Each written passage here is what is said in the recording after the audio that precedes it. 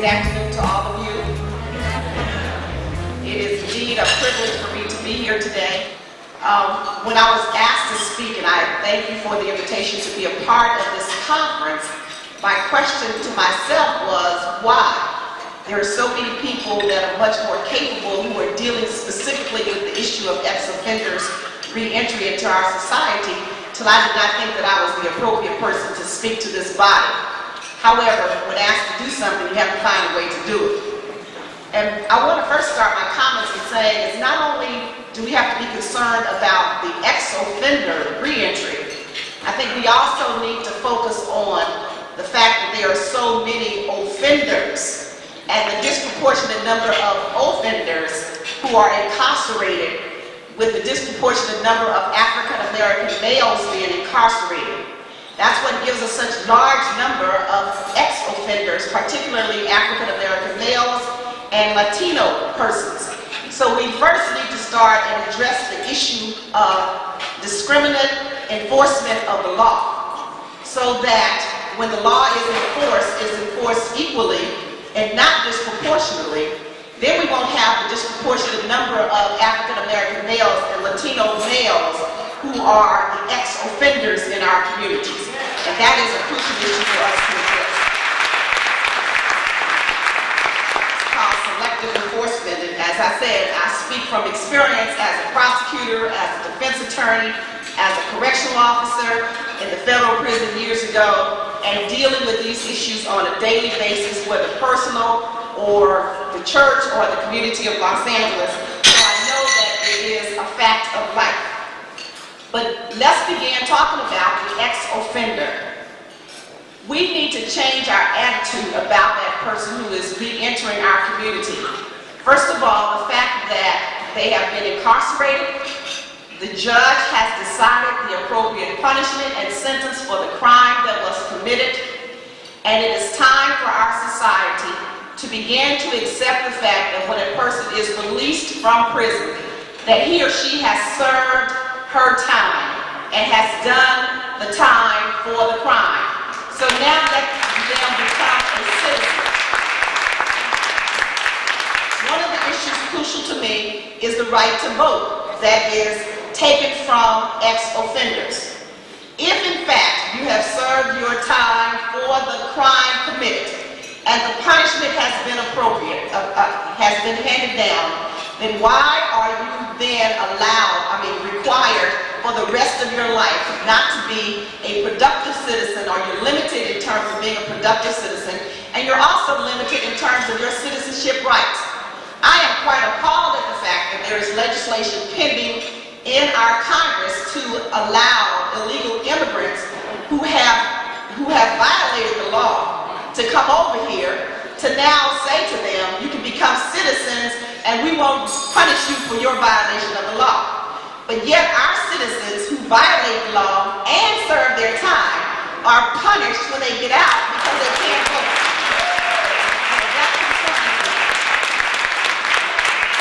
We have to talk about restoring human rights and civil rights to our ex-offenders, which is very crucial, because when people feel that they are a part of the society and that they have something to offer and that their voice counts and their voice matters, when people feel, as my father used to say, that you have a stake in the game and you have some skin in the game, then you respond a little differently.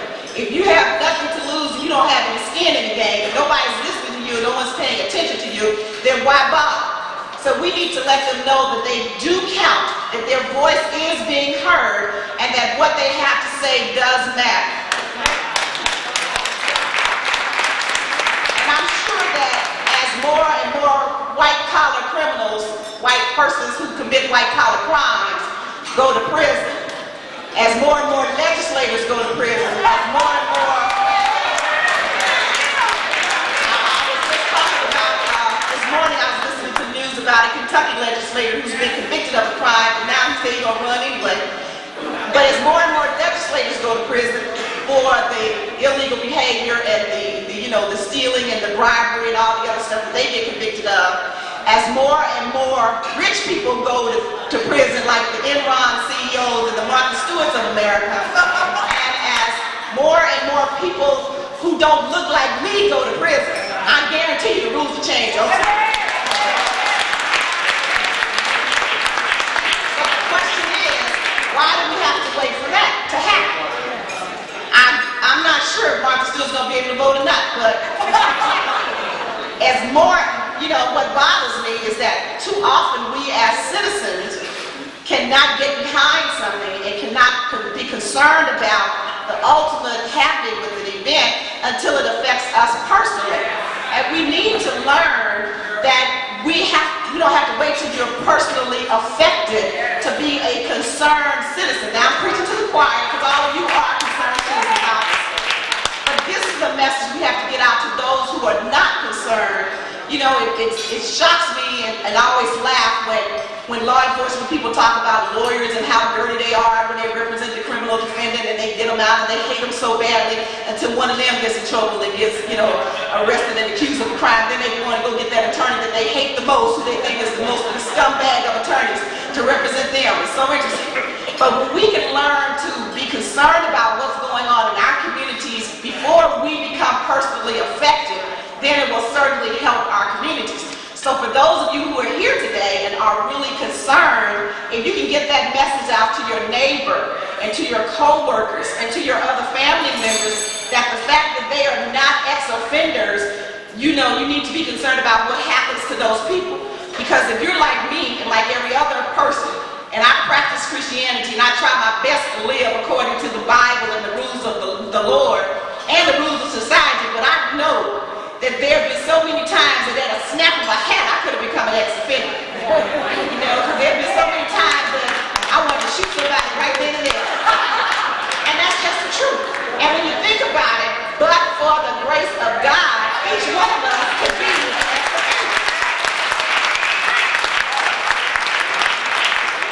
So we need to change our attitude that, each one of us could easily be an ex-offender. So if you begin to think like that, this could have been me, or this could have been my child, or this could have been my cousin, or this could have been my neighbor, it could have been my mother, my father, then I think we can begin to change our attitudes about how we deal with these people when we see them as human beings, when we see them as ourselves, when we see them as our family. Then let's talk about how do we treat them. I think that we must understand that we will all benefit if we give them some programs and something to make them productive citizens and not just to decrease the rate of recidivism. The focus should not just be to decrease recidivism, but to increase productivity. Increase productivity. Let's start with the families. The families are the persons who are most affected directly by incarceration. So when one comes out of that system, we need to put some systems in place that allow families to reunify, to reunite, to reconnect to each other, to understand each other. One of the things that I talk about when I go into the prisons to talk to those who are incarcerated is that they need to become more understanding of what's happening with their families while they're incarcerated, because it's usually the mother left to try to take care of all of the children. And the mother left to come and visit all the time, and the mother left to send you the packages, and the mother left to pay that big telephone bill when you constantly call it. So when they come out, we need some programs to help them understand what is really happening with the family. Now the mental attitude of that ex-offender, particularly the male, has to be changed to know that you don't walk in here after being in jail for a year, 5 years, or whatever, talking about I'm the big cheese and I'm the head of this house. No, you are not. So the attitude has to change, and you need to help them understand that things are changed and that in the last, say, 5 years that you've been gone, the routines have changed. Your children have grown, they've gotten older. We now have a routine in this household where this is the way we do things, and you can't walk in and want to change and upset the cha-cha, because then that upsets the family. And they need to understand that. And so we have to focus on some programs and deal with them in terms of the psychological effect of imprisonment and the fact that they have been separated from the family and that there is a difference now in the family household. And not only that, 5 years have passed. I mean, you've been in prison 10, 20 years, God help you. You didn't know anything about computers when you went. We didn't have all this HD TV. We didn't have, the internet. readjusted and understand the changes in our society, the changes in technology, the changes in the school programs, the changes in the way the children look, the way the children dress, the way the children think, because they are out of touch. And we need to try to get them back in touch with the families. There needs to be some counseling programs that allow the children and the fathers and the mothers to go together to understand the effects of the imprisonment, because you develop a different mentality when you're living in prison. It's all about survival of the fittest. That's what I'm told. Haven't been there, but again, but for the grace of God, because I've done a lot of stuff. But it's survival of the fittest that I am told when you're incarcerated. It's all about protecting your life. It's not about protecting your family. It's not about looking out for your wife or looking out for your children or providing for them. It's about trying to stay alive while you're in there, to keep from being sexually molested, all that stuff. So we need to deal with some counseling programs that help them to change the mentality and to change the focus in the way they thought they were thinking. The other thing, when you're incarcerated, it's all about me. You're feeling like, don't nobody love me, the man put me here. You know, there's this blame game. So now you have to change the mentality from the blame game to accept that you did do something wrong and you've been punished for it, but now let's see what we can do to make up for that. But you can't blame the man, you can't blame the wife because she didn't come see you every weekend, and that anger and bitterness that they come out of jail with because the wife didn't come every weekend, they didn't get a package every time they wanted one, they didn't bring the kids all the time. They need to be refocused to understand that, look, that all was a matter of economics. And you couldn't, you know, your family member couldn't do that every time. And now let's look at this family and see what this family unit needs for survival in order for you to function as a family. What is the economics that's going on in your household, and how do you contribute to that? And it's not enough for them to come out and just sit up and watch TV and collect a check while you still go to work. So you have to figure out how to integrate them into the family. Begin to teach them how to become the caregivers for the children when they first come out, because it's difficult to find a job. So they can help support the household by becoming caregivers for the children during that time, by becoming more, you know, active in the household, cleaning up. You know, reorient the thinking that now you have to contribute to your household in the manner in which you can. You may not be able to contribute economically at this point, but you certainly can contribute emotionally, and you can contribute with some hard work by cleaning that floor and mopping that floor and waxing, and just change some attitudes. So it's really about understanding what family is all about and teaching the ex-offender to become a part of the family unit and to become integrated into the family unit. Then, after that, let's talk about some real skills. Now, most of our prison systems provide some type of skill training for the incarcerated. I'm not familiar with the state of Ohio. I haven't studied your system. But most of them provide some type of skill training for the incarcerated. They have to work at something, either becoming a cook, or answering the telephones, working in the office, or being groundskeepers, or they offer some type of classes in plumbing and contracting. And if they don't, this is where your community colleges come into play. Give them some skills, give them some training in terms of jobs and work that they can do. Find out what is the gift and talent. One thing that I have discovered about offenders is that most of them are highly gifted in something. They are highly gifted. I tell them for the man that steals the cars, it's like, look, if you can steal that car in 2 minutes, then that means you have some electrical skills in your head, and that your mind works like that you have figured out how to hotwire this car and steal it in 2 minutes and not kill yourself in the process. That means that that person has a very high IQ in terms of electronics, but he has learned to use it in a manner that's non-productive as opposed to productive.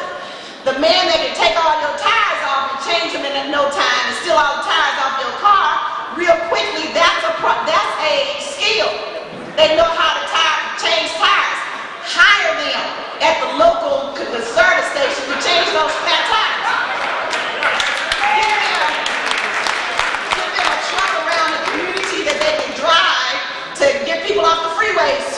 may have a flat tire. You know, change the tire of the car. But, you know, I've seen artists, I don't know how many of you have relatives in jail, but they send you these letters, they send you these cards, and they've drawn on the cards. They are so creative and artistic. I mean, the pictures and the artwork on these greeting cards is better than any Hallmark card. Start a greeting card company. Everybody buys greeting cards and everybody sends greeting cards and everybody likes greeting cards. Let them use that artistic skill to turn it into something positive, not only for them, but it also becomes economically an economic incentive as well, because you can make money selling greeting cards. And so there are a lot of things that we can do, even though there are things that are limited, you're limited as ex-offenders. Now, you don't want to hire them in the bank. You don't want to tempt them.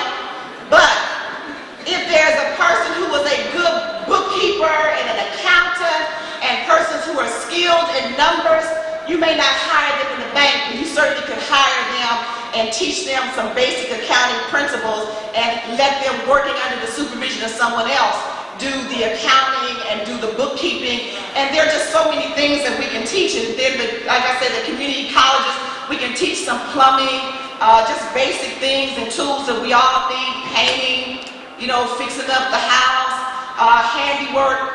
But now you don't want to hire somebody to do handiwork that picks locks in the house either, so, because you don't want them to come back and pick your lock.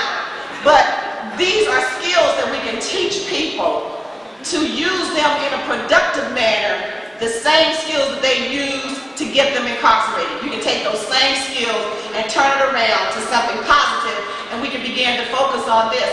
Make entrepreneurs out of them, since most ex-offenders cannot get jobs, particularly governmental jobs, because when they do the criminal background check, it's not going to work. If you've been, you know, arrested for robbery and murder and crimes of, you know, honesty and integrity, which is most crimes. So I think we probably need to reconsider that punishment of saying you can never hold a government job, or you can never get government clearance, or you can never get FBI clearance, or you can never get security clearance on a job if you've been an ex-felon. Maybe the banks and the corporations and the government needs to rethink that and put some specifics on it and say, if you were convicted of this crime, then certainly you can't hold this type of job, but if you were convicted of another crime, you may be able to do this type of job. Instead of a across-the-board blanket, you can't get a job if you've ever been convicted of a felony. If you tell them you never can get a job because you've been convicted of a felony, then how are they supposed to become productive citizens? I haven't understood that all of my days. How are they supposed to become productive citizens? You can give them say, you know, in the first year you can't do it, but at least while they're on parole, there's usually a parole period and a probation period. The parole period says you can go back out there, but if you commit any offenses during this time, we will violate you and you go back. So if the person successfully completes parole, which is the time you're monitoring their behavior and they're reporting to you as to what they're doing, then it seems to me at that point you should say, you're ready to be a productive citizen. Now go back out there and do a job. And you have to be reasonable about it. Like my pastor said in the church, I'm not going to put an ex-felon, of course, that was involved in sexual offenses. You're not going to let them teach the Sunday school class for the children.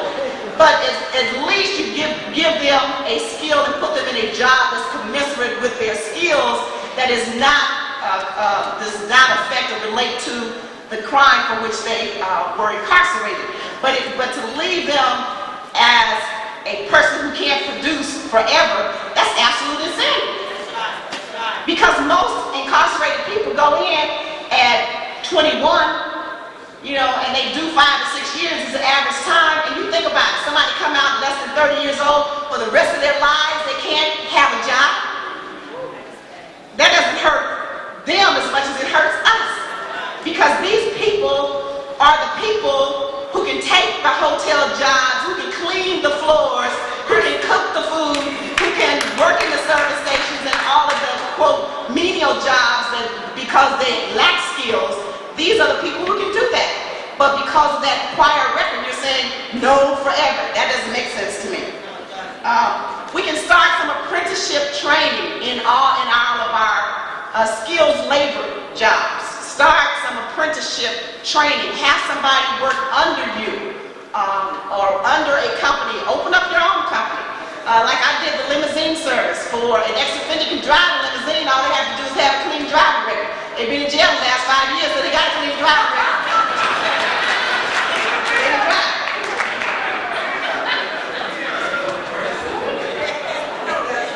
The insurance company won't mind insuring them. But of course, you have to be mindful and you have to be careful. But as I said, you have teachers going to jail for stealing. I mean, the lack of integrity in our society is at an all-time high. You have from the preacher all the way down to the bum, you know, committing crimes of integrity.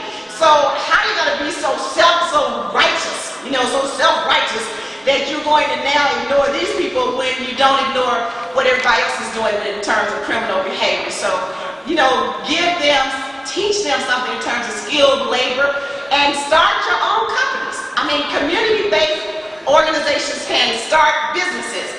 501c3s, nonprofits, you can start a business, you just can't profit by it. You have to turn the money around and use it for nonprofit. It's nothing wrong with a 501c3 organization starting a lawn care service, and you hire the ex-offenders to go do the lawn care under somebody's supervision, of course, because you want to make sure. But these are things that not only contribute to the beautification of our communities, but it also gives someone employment. And it contributes to our country and to our communities economically as well.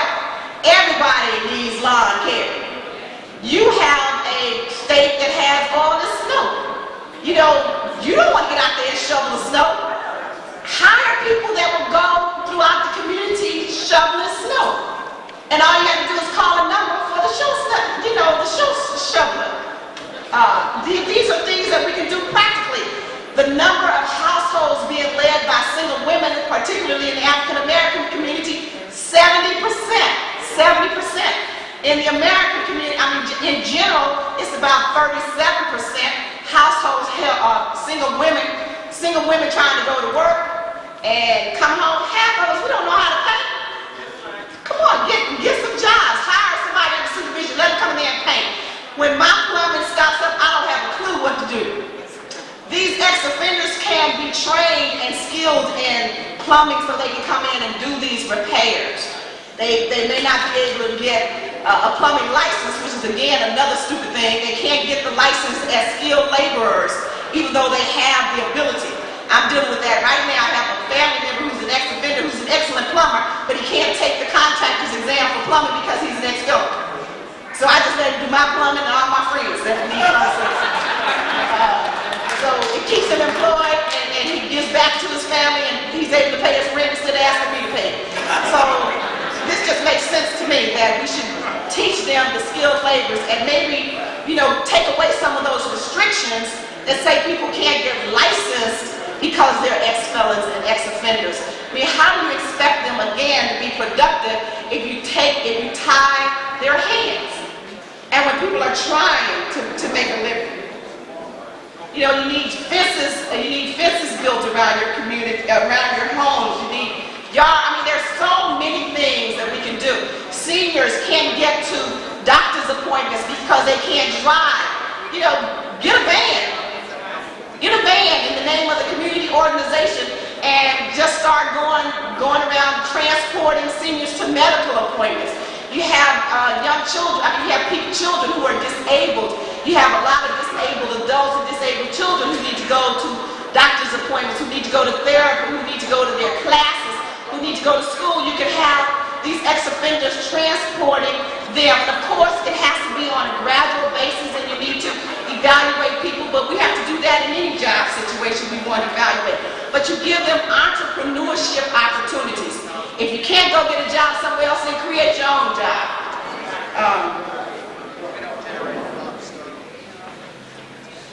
And our churches need to become more responsive in terms of ex-offenders instead of just preaching against them. We need to create some classes and some programs to assist in their rehabilitation. We leave the alcohol treatment and the drug treatment and the drug rehabilitation programs, all to non-Christians as a general rule. The Alcoholics Anonymous, it's not by, the 12-step program, but we leave it to non-Christians, Narconon, all of those are not church-based organizations. But you can form a Narconon chapter in your church. You can form an AA chapter in your church. And if you don't believe in the principles of Narconon or AA, based on whatever the principles you do believe in. But to talk about AA and Narconon and to say that the only way people's lives are really going to be changed from being an alcoholic or from being a drug addict is if they accept Jesus, which is the only way to abundant life, which I truly believe in. But we have to stop talking it and start showing people how to do that. How to allow, Jesus and the power of the Holy Ghost to change their lives. But we have to do that as we provide them assistance. I mean, it's not enough to tell a person who needs a piece of bread that you need Jesus for right now. I need some food, Give me some bread. We need to understand that. We can teach classes in parenting. Some of these ex-offenders they became parents in prison. They have no idea of what parenting is all about. Some of them didn't have parents in their lives and didn't have good examples. Well, they all had parents, that's a dumb statement, because they wouldn't have been here otherwise. Some of them did not have good examples of parenting in their lives and did not have parents who were there for them to teach them and to show them how to be a good parent. So we need school, we need some classes in parenting to teach them how to do that. We just can't assume that everybody knows how to be a good parent, because parenting requires discipline, parenting requires sacrifice, parenting requires unselfishness, and most of those people are ex-offenders are there because they had a get-rich-quick mentality and they didn't want to sacrifice and they didn't exercise self-discipline and they weren't determined.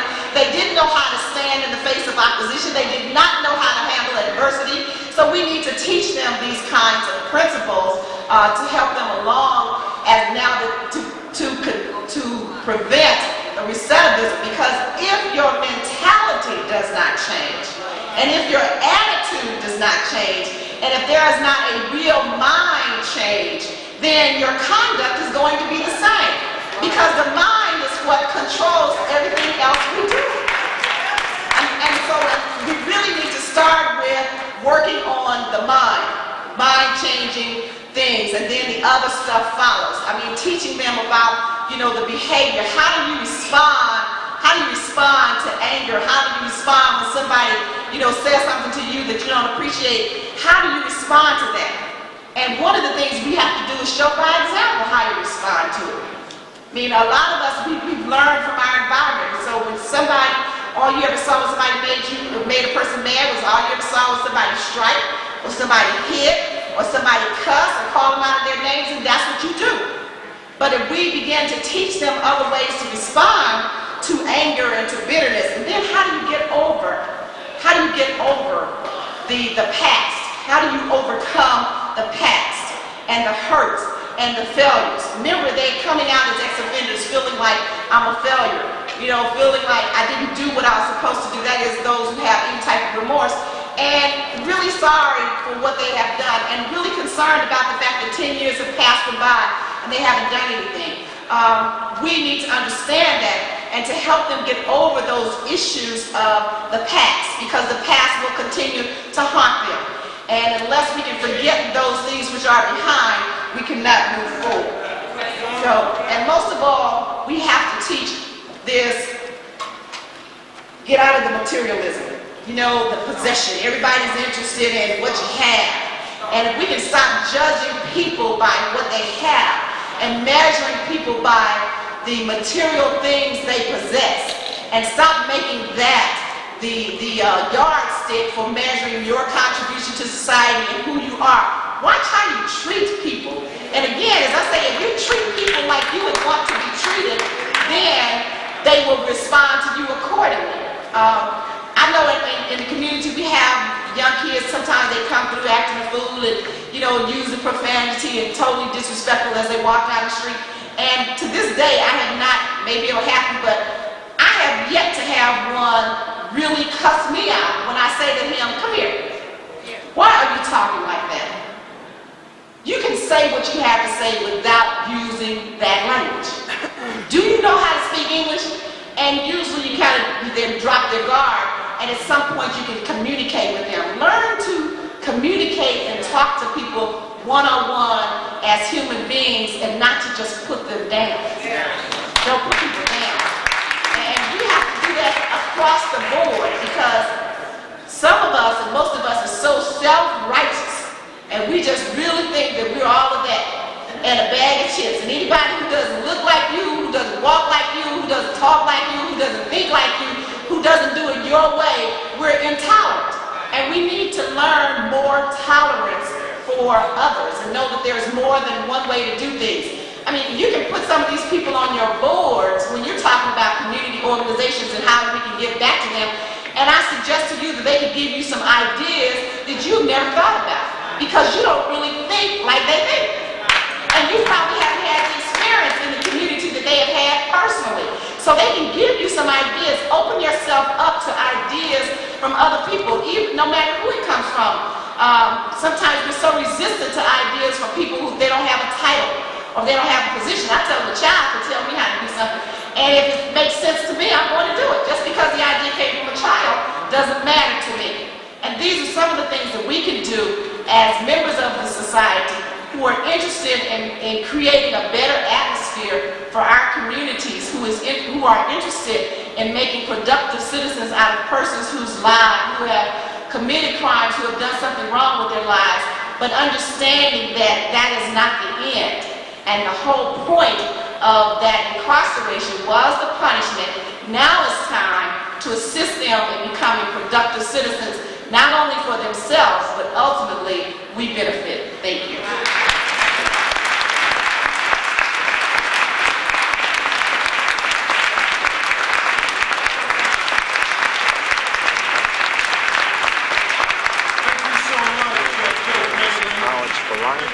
And we have a very special guest that we're honored to have on the show, Judge Mabeline. And how are you doing today? I'm wonderful. How are you? I'm doing fine. One of the things that I wanted to comment on is that when you first walked through the door, we didn't recognize you at first because you had changed your hairstyle. It looks very, very nice. What made you, I guess, go ahead and do that change? I'm a black woman, so I change my hairstyle on a regular basis. Right. So, just time for a change. You look very beautiful. Thank you. Thank you. One of the issues that we did want to ask you about on divorce court was the issue of the black family. One of the issues that has come out recently was a statistic that says that 60% of black women have never been married. Never been married. And between any age group? I didn't get any age group, but what would you say as far as the situation of the black family, as far as black women in the state of marriage? I didn't know the statistic was that great. 60% of all black women have not been married. I thought it's between certain age groups. But anyway, the disparity, I know that there are a large number of us that haven't been married, but with just the whole notion of our society, and that is that people don't have to be married. They can live together. They can share. Right. The other, of course, has to do with the fact that there is a disproportionate number of black males incarcerated. So there are so many of them incarcerated. I'm sure another contributing factor to that statistic is there are a number of gay men, and another contributing factor is that they're dying off due to gang violence. So there are a number of factors contributing to that, and most of all, people tend to lack commitment in terms of relationships, and people just don't want to be married. Right. And we seem to live in a very unfriendly society when it comes down to family. You have, for instance, they have where if the woman is living in the projects where the man is not allowed to be a part of that family structure. That's not true. A woman living in the projects the man is not allowed to be the part of the family structure. That is not the fact. The fact is she cannot receive welfare and have the man living in the house, because the welfare is supposed to be for people who are aged to dependent children, and that's for single parent families that are raising the children.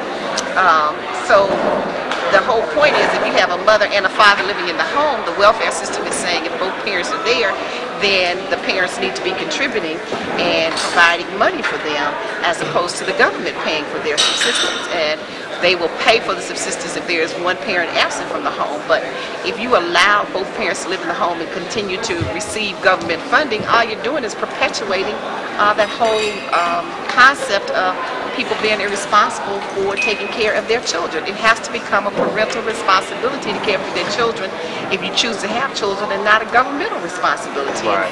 And that's why it's suggesting that the men should live in the house. I mean, if you're going to live there and get government funding, come on, go get a job and help contribute to the household, and I don't have any issue with it. Right, right.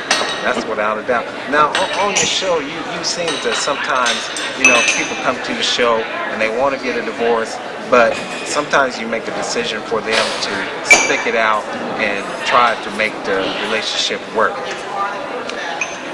When I see that there is a possibility of reconciliation and that the particular issue that this couple is dealing with is something minor, and that there is room for adjustment or with some counseling or with some guidance, that it would lead to divorce. For instance, when people are arguing and the whole point of the marriage, people want to break up over a financial issue because the wife spends too much money and the wife says the husband is too cheap. Those are issues that can be resolved. Right. And they just simply haven't learned how to resolve them. So I try to offer them a solution other than divorce. And I think people are too quick to get divorces as opposed to trying to work on the marriage. So if I see that that's what's going on and it's a possibility that that couple can work on it with some guidance and assistance, of course I try to encourage the relationship. Now, there's a little bit of controversy, I guess, or rumors going around that you have left the show. It's not a rumor, and it's not controversy at all. I have not left the show. I have been terminated. My contract ended. I had a 7-year contract with Fox, and it was time to negotiate a new contract, and we were unable to reach an agreement on the terms of the contract. And basically, the terms were, the money that they were offering me was substantially less than all of the other judges, and substantially less than the market based upon the shows and particularly my show based upon its popularity, etc. So I was not able to work for that. And then they had some other stipulations that really were minor compared to the money, but it was like, we'll give you a little bit more money if you wear your hair in the same style for the next 5 years. All that little silly stuff, I wasn't doing that. I don't blame you. So we were not able to reach an agreement. So what are your plans for the future? Of course, I am in production meetings, and I am exploring the possibility of another show, my own show, where I have the creative rights and I have ownership rights. Fox owned Divorce Court, so I am exploring that possibility. I'm writing a book. As you heard from the introduction, I own several other businesses, right. So I'm not hurting. You do own quite a few. Yeah. And you have a long list, a long history of accomplishments. Now, where did you get that type of motivation and drive? It really came from my family setting. My mother and father both, and my older sisters and brothers. I'm number 9 of 10 children. Family out of Mississippi. Just a strong work ethic principle, a strong faith principle in God that you can do whatever it is that you set your mind to do. Whereas a lot of families teach their children to get an education and to get a job. My father was the opposite. My father was get an education and create your job and work for yourself. And so out of 7 of my brothers and sisters, out of 9 of us, all have our own businesses. So most of us have earned our income working for ourselves as opposed to working for other people. So that drive and determination comes from a family, drive and force, and like the young lady was saying today, she decided she'd never be broke again. I'll never be broke again. I'll never be poor again. Right. just a desire and an innate sense in me that I can do better, and I will do better. And I believe that God has gifted me with a lot of talents and a lot of ability, and I intend to use it to its fullest extent. Well, we won't hold you any longer. We thank you for giving us some of your time. Thank you. And we hope to see you back on television with your own show. I'll be back. Because really watching divorce court, I think that was not just a show like the other court shows, but you were really able to get something out of it. Had an educational value to it. Yeah, as I often said, my job, I felt that my job was not just a job, that it was a mission, and it was a ministry that God had given me, and that my responsibility was not only to entertain, but to educate, to motivate, to stimulate, to advocate. So I believe that I was doing more than just television entertainment. So I will continue to do that, just doing in a different vein, do it in a different manner, and however God, whatever doors He opens, and however the opportunity comes to me. So that's what I'll continue to do. I'm pretty sure that you're going to be successful. I don't see any falling off. I mean, you've been successful to this point. If television is for me, I'll be back. If it's not, I'll move on to something else. But the thing is, I'll move forward, not backwards. Thank you. All right. Thank you. Thank you. And we're going to go ahead and sign off. And